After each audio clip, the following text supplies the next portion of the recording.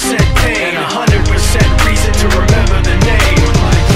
He doesn't need his name up in lights, he just wants to be heard, whether it's the beat of the mic. He feels so unlike everybody else, alone, in spite of the fact that some people still think that they know him. But fuck him, he knows the code. It's not about the salary, it's all about reality and making some noise, making a story, making sure his click stays up. That means when he puts it down, Tox picking it up. Let's go. Who the hell is he anyway? He never really talks much, never concerned with status, but still even him starstruck. Humble through opportunities given despite the fact that many misjudge him cause he makes a living from writing raps. Put it together himself, now the picture connects. Never asking for someone's help or to get some respect. He's only focused on what he wrote, his will is beyond reach, and now it all unfolds, the skill of an artist. This is 20% skill, 80% fear, be 100% clear, cause Ryu was ill. Who would've thought he'd be the one that set the West in flames? And I heard him wreck it with the crystal method, name of the game. Came back, dropped Megadeth, took him to church. I like Bleach, man, Ryu had the stupidest verse, this dude is the truth. Now everybody giving them guest spots and stocks through the roof. I heard he fucking with that stock.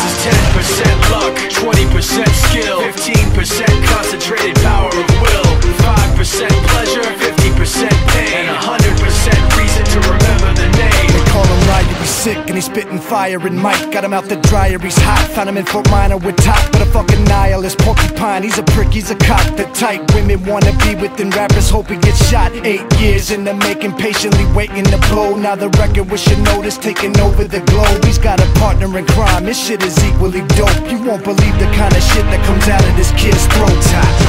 He's not your everyday on the block. He knows how to work with what he's got, making his way to the top. He often gets a comment on his name. People keep asking him, was it given that birth or does it stand for an acronym? No, he's living proof. Let him rock in the booth. He'll get you buzzing quicker than a shot of vodka with juice.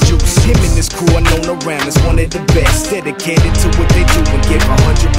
Forget Mike, nobody really knows how or why he works so hard. It seems like he's never got time because he